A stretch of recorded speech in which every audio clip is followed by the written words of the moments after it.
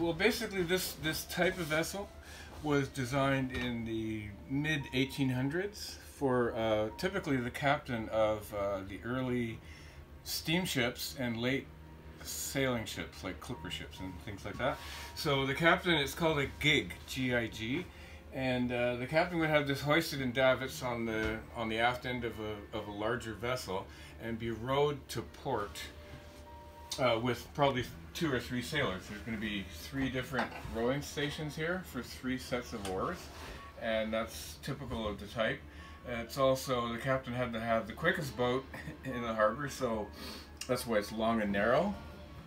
And yeah, so it was pretty typical of the day. Now, of course, they don't make boats like this. They don't design them like this anymore because they're pretty complex to build, especially considering it's all wood.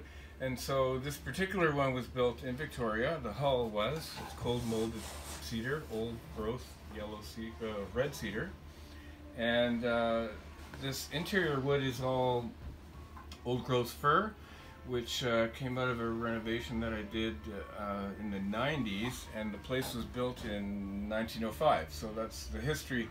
This tree was probably felled in this neighborhood around the turn of the century. So that's pretty cool. Like the whole North Shore is being logged around 1890s, and I figured by the time this wood was dried and marketable, that's 4 years. So it turns the tree to be felled around the turn of the century there.